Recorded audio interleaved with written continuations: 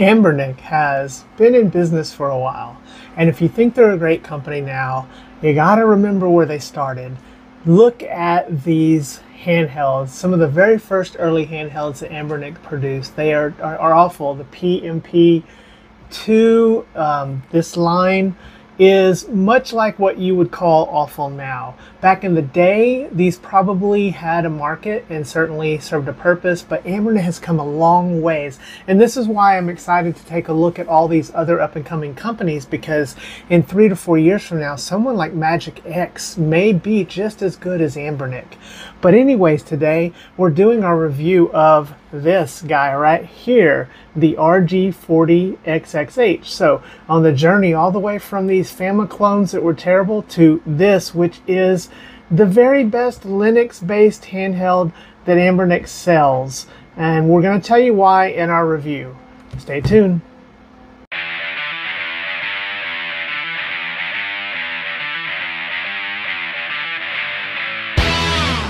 Hey Fred, what are you doing? Hey, look, it's the Wall Street Bets guy.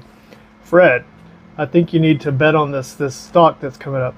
Man, I don't know if I need to do that. You think I really should? Yeah, I really think you should.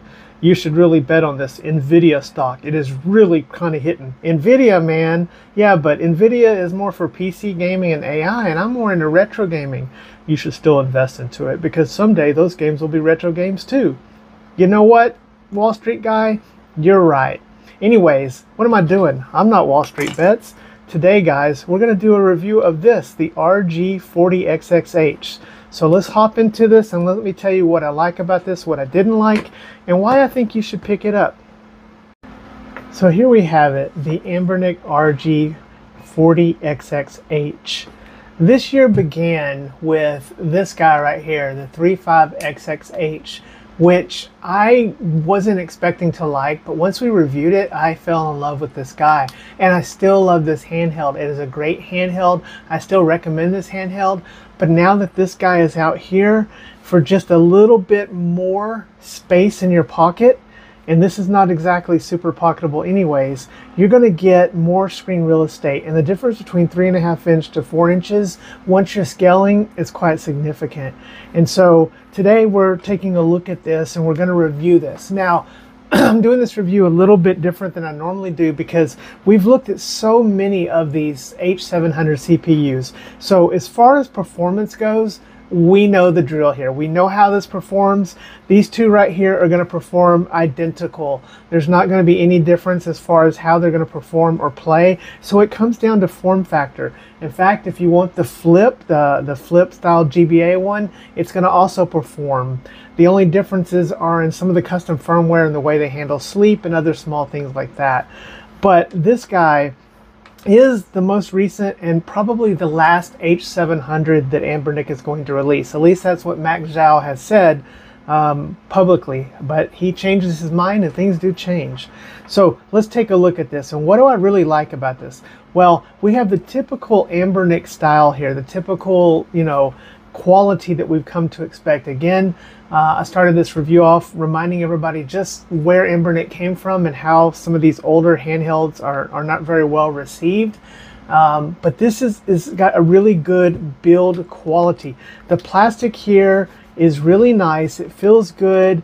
It doesn't feel too cheap, and it's very appropriate for the $70 asking price. We do have the dual card slots, which I just now, you know, I can't really go back to the single slot on the K36 that we just reviewed. It has a single slot. I'm so used to this that it's kind of a must for this. This is a nearly ideal device, and especially for someone who has not yet picked one up. You know, the Miu Mini or the Plus with Onion OS is still a great starter handheld, but this guy right here is, I think it's better. I think it surpassed it, and I'm going to tell you why I think that this is best. But remember to hit that like button and subscribe and hit that notification bell so you never miss a review from us. Also, leave me a comment and let me know, am I crazy? Am I far off? What do you think about this? Have you tried this? Do you think the H700 is just too weak for what you're looking for? Anyways, let's continue. But going back to build quality, this is a handheld that is older that I just picked up recently, and I like this, but I do see just a vast majority of how the evolution has occurred here in Anbernic. For one, this is super slick. This plastic is really super slick. It just doesn't feel as well made as this one, although it looks, I think it looks nice under the light. But you can see here that it's really just an entirely different kind of plastic here. It's very slick. These buttons are super shiny, but they're very clicky, very clicky, and they're in line where we finally got stacked shoulders here. And these are pretty clicky as well. But again, between the two devices, you can see this one is about 3.5, 4 years old, and this one, of course, released this year. So you can see the difference here between the two. Not to mention that the software on this is much dated and not anywhere near as good as that. But I wanted to just show the evolution. The D-pad. This D-pad is stiffer and doesn't pivot nearly as well as this D-pad. This D-pad pivots really well, feels really good. And of course, this doesn't have any sticks, but also the buttons. These buttons almost feel like micro switches. I do believe they're membrane. And then here, you've got where you can definitely tell they're membrane. So again, an evolution that has occurred here where they've really just improved over time. If you look at the 35XX, these buttons are nearly identical. They feel just about the same. The sticks are identical, and then the D-pad with its pivot is identical. So pretty much letting you know that the build quality, if you've tried the 35XX H or any of the recent H700s, the build quality here is the same. It's excellent. It's really good. Not a lot to complain about here for that. Besides the great, awesome build quality, the software has improved immensely. As I mentioned, the software on this thing is horrendous that it ships with, but stock software here on the RG4XX H is a lot better, and we have the blue one here. I really like this blue colorway. Another thing I just remembered before I go back is I really like the attention to detail here. So I want to give shout out to Anbernic for attention to detail. If you notice, the bezel here matches the color of the shell. So we have a blue bezel here matching the blue color, and we have a beige bezel matching the beige color. So I really think that is really awesome. I also like on the triggers, we have a texture here, if you can hear that, a nice texture to these triggers, which feels really good, and the hand gives it a nice, real good grip here. So really nice and easy going with the textures there for that.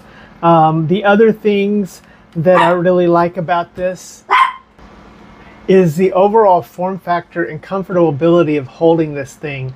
It just has a really good form factor. Competing, you know, directly with something like Powkitty's RGB10 Max 3, the non-pro one, that has a little bit of a better CPU, although I'm not sure that the 3566 is that significantly better than the H700. But I didn't really like the form factor of that one as much. I didn't like the super flat bottom of it. This one is just more rounded in places, and I think it's overall a lot better. Moving into software, as I mentioned, the software has improved quite a bit on stock software here. This is pretty much consistent along the H700 line, so if you've used this software on any of their previous devices, you're going to be very familiar with it. If you go into their what they call the game room, you're going to get pretty much a curated, customized version of how they want you to see the games. They pretty much have them set up for you. So if you're just looking for plug and play, you can go in and you can put different displays on here like fast, HD. You can change the aspect. Let's do an overlay if you want to see an overlay here. And so it's just really curated and easy to use for that, to give you that look. This overlay eats up a lot of screen real estate, so if you're going to use it on this 4-inch version, it's going to be much better than using it on the RG35XX H, because you're going to have more of the actual gameplay be able to show and be visible while playing it. And so it just really brings it a much better if you're going to do that. Of course, you know, maybe you just want to go with aspect and have it right there with the bars on the top. Or you can go in and just do a full screen here and just have the full screen take it and work. Any of those looks good. Again, if you have somebody that you're just starting out, you're first entering the world of this and you want a handheld that's just pick up and play, start with the game rooms. Now, that being said, where I think that really you're going to have more a better experience once you actually learn how to use this, or if you already know how to use these systems, is going to be in your RetroArch menu. So if you go into here, then you can set this thing up and you can really start to control the shaders. You can control the look of it a lot more. You can fix and add different overlays and really make it just look a lot more. So I have an overlay here that I have loaded in where it's got the little Game Boy Advance at the bottom. I've got a shader on it and Nintendo at the top. And I think this looks a lot better. It doesn't eat up as much real estate as the other one. So you get a much more better overall look of that. So let me just zoom in here and play a little bit of Alien Hominid just so you can get an idea of what Game Boy looks on this thing, which is really great. This is a pretty good device to play Game Boy on. Of course, this is going to play up to PS1, Dreamcast, N64, Nintendo DS levels of things like that. Pico is going to look fairly good on this, although you're going to have bezels for it. But you can see it's got a really good screen on this. This IPS screen is really nice at the 640 by 480 resolution, giving us a 4:3 aspect ratio. So you can see here, this is going to scale much better than on Game Boy, which is Game Boy Advance is 3.2. It's going to scale just about perfectly for something like your home consoles in 16-bit era. So yeah, you can see that just the controls are great. Now let's talk about these sticks, okay? Anbernic, it's time to dump these sticks. There is no excuse at this point. Magic X just released a $50 console that has those Retroid style sticks that are just amazing and awesome, and it's time for you guys to dump that. So that's a big criticism here. By now I expect you to have better sticks. These sticks serve the purpose. They're not terrible, they're not great, but now that we have better choices, they're looking really long in the tooth. So let's try to get some better sticks out there for future versions or future games. I hope this not only the last H700, if that's what it is, but also the last we see of Switch style sticks, now that we have that better choice. The other thing, criticism, let's talk about some of the things that I'll criticize this about. So one, I think the price is a little bit high right now. You know, the Trimui Smart, which this is kind of mocking, or, you know, Max likes to go after certain competitors, I gotta say, is, you know, coming in at $50 now and has a bit bigger screen and a lot of community support. So I really gotta get this price down, since this is going for $70, $80 right now. The other thing is, this thing starts to get really warm back here. Now I know Stubbs, you know, he mentioned it, other people didn't see it, but I have two of these, and I'm going to tell you that both of these start getting really warm right back here when I play certain systems and push it to certain levels. So that is something I think that the CPU, there should be ventilation here. There's not any ventilation here. I think that's probably maybe down here, but that's where your speakers are coming out of. So really, that's another criticism I have of this. They should have given us some sort of ventilation back here.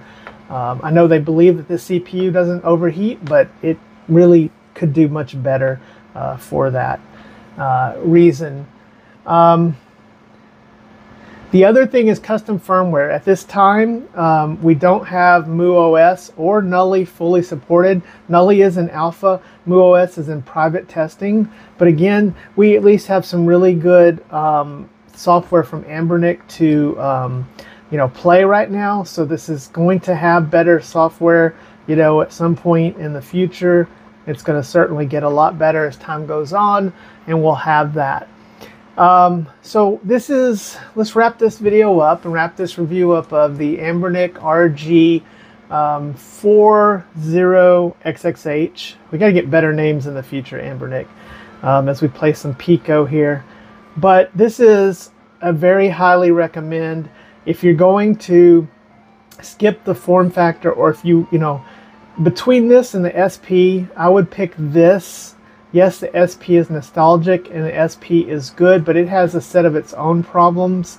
And I think that, you know, if you're only gonna get one of the two, I think this bigger screen is going to give you much more enjoyability in the long run.